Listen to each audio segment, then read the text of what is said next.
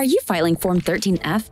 Firms that manage more than $100 million in discretionary securities must file a report with EDGAR quarterly. We know that filing your firm's Form 13F and the corresponding information table can be a time-consuming pain. Studies show that an average advisor spends 1 to 2 full working days completing their Form 13F paperwork. That's time that can be better spent. Navigating data systems, exporting data, reformatting, upload, validation errors, it can be a headache. But not anymore, thanks to File 13F, a Form 13F filing service provided by investment advisory industry veterans. Our professional financial data analysts know how to wrangle the most complex data systems to gather your data, compile it into proper format for you to file, or have us file. We can also assist you with uploading your filing as per your requirement.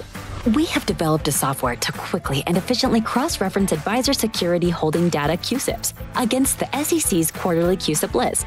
It filters through discretionary holdings, voting rights, multiple managers, and minimum thresholds to create the information table. Then, the XML file is generated for transmission to the SEC EDGAR submission page.